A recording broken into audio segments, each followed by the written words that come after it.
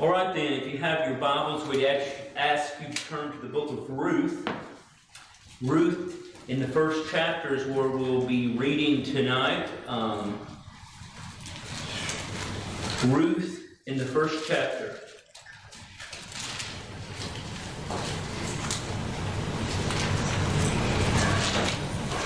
All right, Ruth chapter 1, first chapter, first verse, the Bible says, "Now it came to pass in the days when the judges ruled that there was a famine in the land. And a certain man of Bethlehemjudah went to sojourn in the country of Moab, he and his wife and his 2 sons. And the name of the man was Elimelech, and the name of his wife Naomi, and the name of his 2 sons Mahlon and Chilion, Ephrathites of Bethlehemjudah, and they came unto the country of Moab and continued there. And Elimelech, Naomi's husband, died, and she was left with her 2 sons. And they took them wives of the women of Moab. The name of the one was Orpah, and the name of the other was Ruth. And they dwelled there about 10 years. And Mahlon and Chilion died also, both of them. And the woman was left of her 2 sons and her husband. Then she arose with her daughters-in-law that she might return from the country of Moab, for she had heard in the country of Moab how that the Lord had visited his people in giving them bread." Let's pray. Dear Lord, we thank you and we praise you for this blessed old book that sets before us tonight, how it's been a comfort and a help to us down through the years.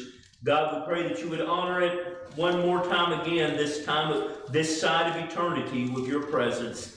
And we be faithful to give you the praise and the glory, for on you it's bestowed. And we pray these things in the name of Jesus. Amen. Now, fairly familiar verses of Scripture, but we'll be approaching it hopefully from a little bit different viewpoint tonight, and that is, don't leave the perfect will of the Father. If you know the will of the Father, don't move. If you understand that you're in his presence, don't take off. Now, there will be trials that come your way, not sent by the opposer, but sent by the Lord God himself to test if you're going to stay or if you're going to go. Now, many times I would say that we run before it's time. Things get a little difficult, things get a little hard, things get a little trouble in the church. Oh, well, it's time to go somewhere else. And, you know, I've literally known people that went to all the churches in a certain area and still go somewhere else. And the reason that happens is they're not satisfied.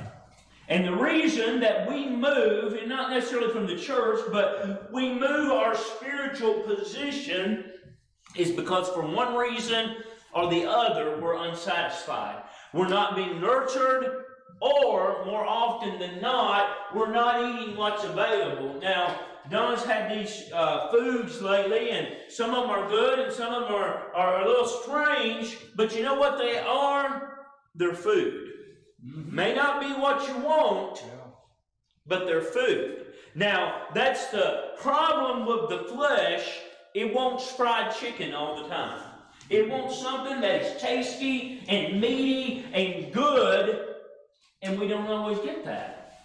And the last thing I would want you to see before we dig into the Word is God knows more what you need than we do. He knows the very message for the hour. Excuse me. He knows the Word of God that needs to be read. He knows everything from the beginning. So I want you to see back in the first verse, "Now it came to pass in the days when the judges ruled." Now, to understand the government of Israel, and to understand why this statement is important, you have to understand the government of Israel. Initially, it was supposed to be ruled by God Almighty and Him alone, a theological government where God is the head. And that is what one day the Lord will enjoy by the merit of Jesus Christ. We will enjoy a theology where God is the center, God does the ruling, and He casts all the judgments from His throne. That's what we need today. Now, I'm glad we live in a republic where we can vote and put our leaders in, but that was never the plan of God. The plan of God was that He would rule divinely and supremely. That was the reason He came down to live in the tabernacle, the wilderness tabernacle, nothing but a tent with skins over it. Why would He make His abode from the mighty heads of glory down such a little man-made thing? And the reason was to rule His people. That was the reason. And then the nature of the flesh, and as Moses was going along, and the rebellious nature of the flesh, if you remember, the first person that really appointed judges was Moses. Because all the bickering and the discrepancies of opinion and stuff among the people got to where that's all he was doing, and they weren't moving forward anywhere, and so he appointed judges over them. This is the leftover of that, the judges that he appointed. And the book of Judges has all that recorded for us, and they're living very much in a less than perfect situation. You know what we live in every day is a less than perfect situation. You look at our White House, you look at all our houses of representatives, you look at on the global scale, and things are in a mess. Don't put your trust in government. No. Don't ever put your trust in government. I don't care how good the man may appear. Listen, that's not our venue to be in. And so they lived in a very difficult day where it was very difficult to hear from God. No men were really preaching anymore, and the judges were less than perfect. If you look at Hophni and Phinehas, that's a good example of the judges and how they could be bought off so easily. So in this troubled, difficult spiritual time is when this comes to pass. Now, very much so, what we would like to do when difficulty arises, we would like to leave. So there was spiritual unrest in the days of Naomi. There was very much spiritual difficulty in that place and in that time. So we see that's the first piece that caused this uneasiness. Now it came to pass in the days when the judges ruled that there was a famine in the land. Now, on top of spiritual unrest and difficulty hearing from God, now God's people are in a famine. Now, you know, this is what I found among God's people even here in 2022. Donna's talking about going down to Frank's and the shelves being kind of a little bare. Now, that'll get our attention. But you come down to the house of God and not hear from God, that don't get our attention, does it? That don't bother us a bit. And so, in the days of the judges, when there was a spiritual famine on, that didn't get Elimelech's attention. But when his belly got empty, that got his attention. Now. And so we see then that we're very much the same way. And when we get hungry, spiritually and physically, we want to be on the move. And a lot of times, you don't, Naomi gets blamed for this whole event that transpires. Yet and still we find Ruth in the genealogy of Christ. But you know what? Who is still living when they leave the will of God? Elimelech. Now there's one or two things happening. Naomi was running the show, or Elimelech was up to his neck into it too. And I go with the latter. You know what? men, we got to be men. And we say, hey, it ain't going to be this way. It ain't going to be this way. So I really think they were co-joined in this thing. And they very much covertly directed their family, not just let them, directed their family in leaving the will of God. And we do it all the time. And we do it without even thinking almost, yeah, we're going in this direction. You ever thought of why Pentecostalism today is so prevalent? Because it feels good. Look over there, and they have some lights flashing and people carrying on. You know, it looks pretty good to the flesh. Dry saltine crackers down at the Sovereign Grace Church. It feels good. That's what they were experiencing, both spiritually and physically. And so Elimelech said, it's time to get out of here. Don't ever move without the presence of God. Don't ever move without the leadership of the Almighty, because it never works out the way that we think it might. So they're in a spiritual famine, they're in a literal famine, and their solution was to leave. And a certain man of Bethlehemjudah went to sojourn in the country of Moab. Now, why is that a problem? And when we begin to look and things look a little brighter over there, things look a little bit greener, what was the chief problem with the Moabites? They were idolaters. Mm-hmm. They didn't even know of the goodness of God. They didn't even understand, and they might worship some kind of little trinket and had no clue that wasn't the very song. You know, they really believed and put faith in that little statue. That's where they were going. Where would you go? You ever thought about that? Where are you leading your family? What direction are you taking them? Because whether we want to be cognizant of it or not, we're leading them somewhere. That's why, and the older I get, the more serious I take two things. Number one is leading a church of the Lord Jesus Christ. I've always taken it seriously, but the older I get, the more I see what responsibility is involved in that. And the second thing that I have come to be more cautious about is receiving people into the assembly and just as much let them go. Because that's a very serious action of the church. Does it have to be done? Certainly. Should it be done lightly? Never. And so we see that they made a cognitive decision to leave. Now, the name of the man was Elimelech. Now, that's why I think Elimelech was driving the truck, because it mentions him first. Naomi is a lot of times looked down on. But have you ever thought about this? Naomi was the survivor. The 3 boys died, and the 2 boys died.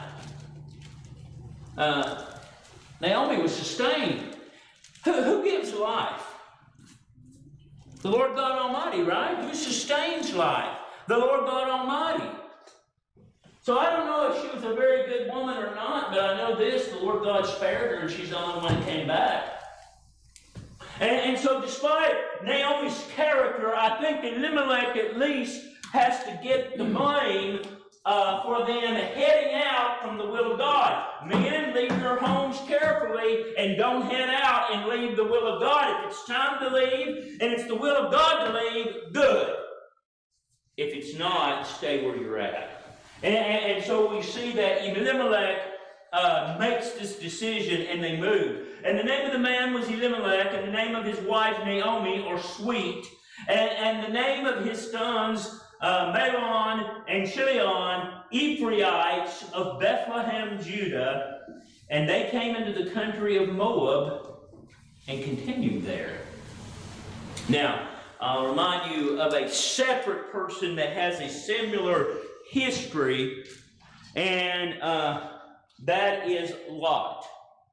Remember, the Bible says Lot looked onto the well-watered plains of Jordan, and he pitched his tent in that direction. and then he pitched it a little closer, and he pitched it a little closer, and pretty soon he was keeping the gate at a very wicked city. See, it did not happen overnight. It happened slowly. That's how the devil works. And we wake up and one morning and say, well, how did I get here? I was way over there in the will of God at one time, and now here I abide, and I don't even hear from God. Leaving the will of God takes time. And so I want you to see that it said they abided there. You know what? What should have happened if Elimelech was in the will of God, that city would have horrified him, and he got his wife and babies out of there. But he wasn't horrified about it. He did it. He abided there, didn't have any problem with it. And see, what will happen is sin will consume you, and sin will take you down, and sin will end your life. So we see in verse 3, and Elimelech, Naomi's husband, died. Now, I don't know how old the boys were at this point. I would assume they were marrying age because they married very quickly after this. So, in Jewish culture, now who's in charge? It's not Naomi. Who is it? The oldest son. So now we have Elimelech out of the way, and we have Mahon in charge. So who's the responsible person to take them home now? Mahon. See, one day, you know what that is personal ownership. Maybe they had to listen to their daddy while he was living, and maybe they were trying to honor who he was. But now we find that he's gone, and you have this generation of boys that never even knew where God's people were. How can people go back when they've never enjoyed being in the will of God? You know what? I believe we've about raised a generation today. We was talking about it at work today. People 20 years old, 25 and younger, listen, they just won't work. And that is this situation. And you know why? They've never known the work. I'm kind of like Matthew. Matthew, when he was a little boy, he wanted to mow the grass so bad. Adam usually mowed it. And he was wanting to mow so bad, he was about this tall. We had to tie the thing you engage the motor with a string, and he pushed on the second round. And that's how he mowed grass until he was tall enough to get on to pull it from the top. And you know what? That's a good thing. Both my boys work. And you know why they work? They were taught to work. And that's the problem in this modern day wherein we live, is that they don't know it. They've not experienced. So these two men had never enjoyed the goodness of God. And Elimelech, verse 3, Elimelech, Naomi's husband, died, and she was left, and her two sons. And they took them wives of the women of Moab. Now, so I want you to see the progressive nature of sin. You ever thought why they did that? What happened whenever it was time for Isaac to marry? You remember that story? He said, Abraham said, you can't marry the heathen in this land. We're going to go all the way back home and get you a suitable woman. So, was it the fact that Mahon, Chilion did not know that these women weren't appropriate? Because, you know, a lot of people, again, get down on Naomi, and I have too. And you know what? Naomi should have said, hey, that wasn't her position. She couldn't even do that if she wanted to. And they certainly would not have had to listen to her. And so we find then that these two boys probably never know. And again, we're preaching on the being in the will of God and sticking to the spot. These boys had never even known it. So how could they possibly know to get back to it? See, it's a very important thing as the Lord's people to be in the perfect will of God and not the permissive will of God. You can live in the permissive will of God, but it'll take this life out of you. You'll become an old man quick. And so we find that was this situation. The boys were now in control, and they did nothing to get back to the will of God. Probably they never even knew what God's perfect will even was. And they took them wives of the women of Moab. And the name of the one was Orpah. Now, I say this every time I preach this, and probably one day she'll send the law after me. But you know, Oprah Winfrey is named after that woman in the Bible. Her mom just switched those first two letters. And what was Oprah? Orpah was an infidel. She did not love the things of God, and as soon as she had the opportunity, she went right back to it. See, they weren't careful in selecting themselves wives, was they? You think Naomi's heart was broken? You know, when she came back, she said, "Don't call me sweet, call me bitter, call me Mara." You know what? You see your kids go wrong, it'll make you bitter, won't it? You see your kids doing something that you know is not good for them, not the will of God for their lives, not helping them spiritually, it will make you a bitter old man.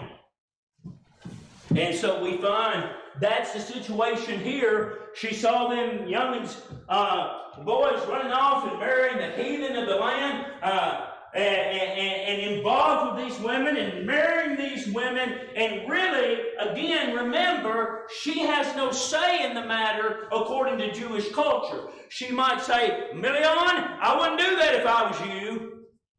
But he did not have to listen because he was the man. And so we find that the progressive nature of sin, where they were in and you know what, I'll have to say this for Elimelech, I don't believe he was ever in the perfect will of God to start with, because if he'd been in the perfect will of God, he would not have left to start with. Right. But now we have a second generation that don't even know what the will of God is. Yeah. Think about how this country's changed since the veterans of World War II came home. They learned to drink and to soothe their conscience with alcohol, and this country has never been the same since. See, and now with my boys, we're 5 or 6 generations from that. Especially my grandchildren, we're sometimes 6 generations from that now. You know what the Bible says concerning about stuff like that? Things will wax worse and worse. And so we find ourselves in a situation similar to Naomi, where her children didn't even know what the perfect will of God was. Notice what it says. The one was Orpah, and the name of the other was Ruth. And they dwelled there about 10 years. Now, by this point, they probably had at least been there for 15 or 20 years. Can you imagine living 20 years out of the will of God? I know now why Naomi became bitter, don't you? I personally think Naomi was a saved woman simply because either she was a saved woman or God just chose her to deliver Ruth. And I don't know which is true. But see, if she'd enjoyed all that, she wouldn't have been bitter, would she? If she was down there rolling around and flopping like a hog does in slop, she'd have loved it, right? What made her bitter? I think it's because she knew what sin was, and she knew what was going on, and she wanted to be back in the will of God. Otherwise, why did she go back to her homeland? Why did she go back where she knew there was help to be had? So we find now, again, we're in the second generation, and people began to die. You know, I will point out, there was no third generation while they were over there. You know, one time, babies were rejoiced about, were they not? Most exciting time a family could have. And the Lord give you this brand new life to nurture and to take care of and to raise up in the nurture and the admonition of the Lord. And you bring them along, and it's a love like it is not known. It's a blessing. You know, today it's almost looked at as a curse. But having a child given to you of the Almighty is the most wonderful, rich blessing you'll ever enjoy. And it didn't happen to those two boys. And they had been married 10 years. That's something to consider, is it not? When Adam was born, we'd been married 21 months. And it would have been an empty 10 years without a child. So I see in this position where they're abiding, God is not blessing them. Now, maybe Moab had plenty to eat. Maybe they was eating beef and hogs and grits and just getting fatter every day.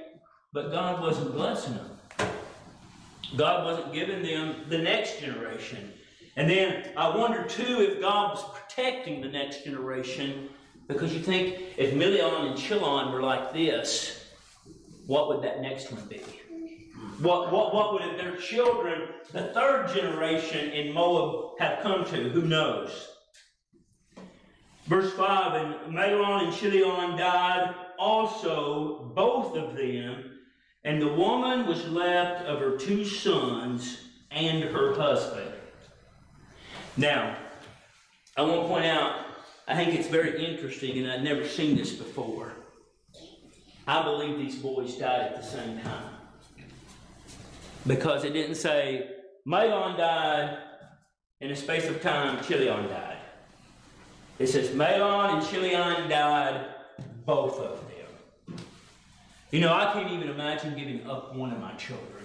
But can you imagine burying two at the same time? That's just unfathomable to me. It really is. But I believe Naomi experienced it. I believe Naomi, you know what? And I saw this in my own mother. It will make you bitter. It will make you bitter. This was icing on Naomi's bitter cake. And now she'd been given to bitterness. See, now she was so far from God that God began to rain judgment. That's another reason I think Naomi was a saved woman. Because, see, God don't chastise those that are not His.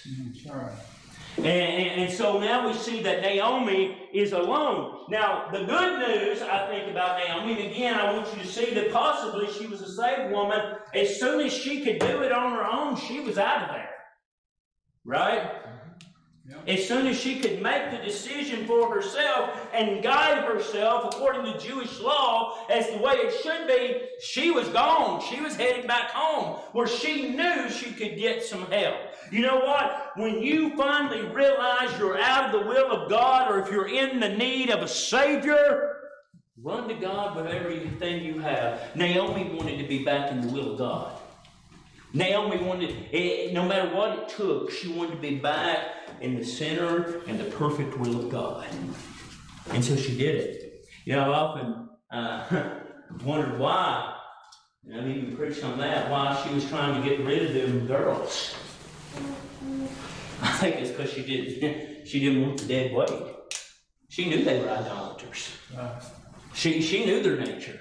And so we see that Naomi now has lost everything, and she's ready to return home. Verse 6, then she arose with her daughters-in-law, that she might return from the country of Moab, for she had heard in the country of Moab how that the Lord had visited His people in giving them bread. Now, she's getting that information from somewhere.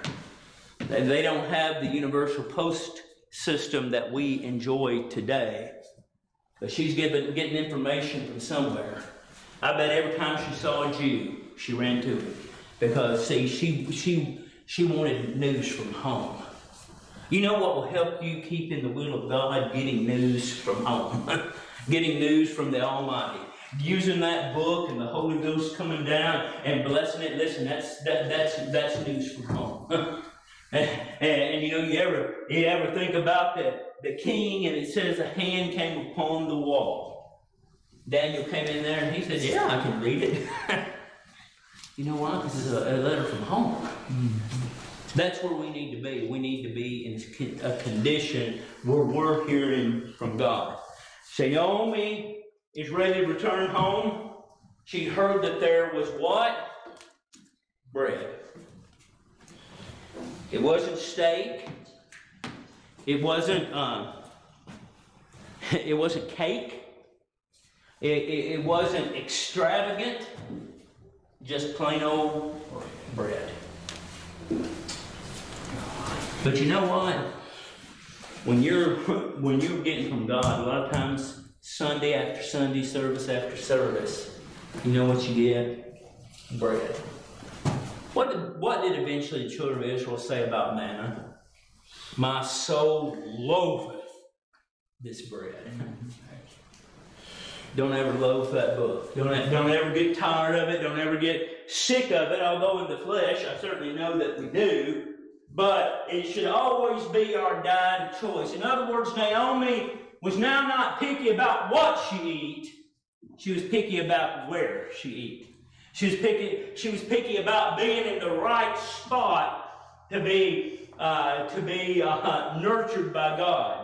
Verse 7, wherefore she went forth out of the place where she was, in that ungodly, permissive will of God, in that wicked city where she was, and her two daughter-in-laws were with her, and they went on the way to return to the land of Judah. Now, I want you to see, apparently from this verse, they both started out with her.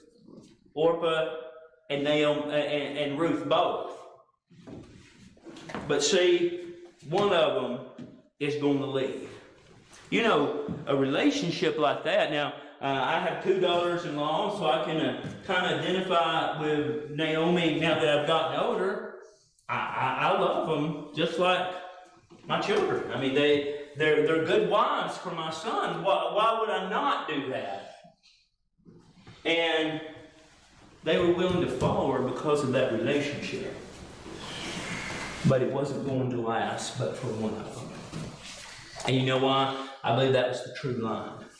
I believe that Ruth had seen something in Naomi that had left an impression, that had made her to stop and think over the years, that had got her attention in this 10-year marriage, and now them boys are dead. And something about Naomi caught Ruth's eye, but not Orpah. Verse 8, and Naomi said unto her two daughters-in-law, go, return each to her mother's house. The Lord deal kindly with you, as ye have dealt with the dead and with me. Now, I want you to notice a number of things. First of all, Naomi gives us an invitation for him to go back. Now, I used to criticize Naomi because of this, but again, she was ready to get rid of the dead weight. See, can you imagine how horrifying it would be? And I've often thought about different situations, not my own family, but things I've heard down through the years from my friends, my preacher friends, families, and they finally just had to cut their own children off. How devastating would that be? How difficult would it be to say, no, I just can't have fellowship with you? That's what Naomi was doing. And not only that, she was testing their faith. When Abraham was going to offer Isaac, what was God doing? He was testing Abraham's faith. And you know what? I believe if he had not heard the call, Abraham, he would have slit Isaac's throat from ear to ear. And the reason why I believe that, not because he was a brave man, but God had given a promise and said, a generation will come out of this man. And I believe he thought if he loses every drop of blood, he's still going to come up again, and I'll see my children's children through that. He believed that, and so he was okay with cutting his throat. And so I believe Naomi in a very similar condition, and inviting them to go back, it was time to get real. Either you're with me and you want to be in the will of God, or you don't. Verse 9, the Lord grant you, and ye shall find rest, each of you in the house of her husband. And she kissed them, and they lifted up their voice and wept. And they said unto her, surely we will return with thee unto thy people. Again, they were pressing, they were testing her. And Naomi said, turn again, my daughters. Why will you go with me? Are there yet to be any more sons in my womb? And that may be your husbands? Turn again, my daughters. Go your way. In other words, you go in the nature that you possessed, your way. Now, because of redemption of salvation, I go the best I can in God's way. You know what your way will do? It will wreck you every time. When we go in our way, when you go in your way, without the leadership of God, you'll never get back to that perfect will of God. You'll always be somewhere else. So, you know what Naomi was doing? She was testing them. Seeing who was real and who wasn't. Now, we know Orpah left. You know why? That was her way. And we know Ruth stayed. And you know why? That was her way. She was really the real deal. She was going back to God's will just as much as Naomi was. You wonder if they ever talked about that? Naomi would smile and say, oh, I remember Israel. I remember living down there. We didn't have a whole lot financially, but God met with us.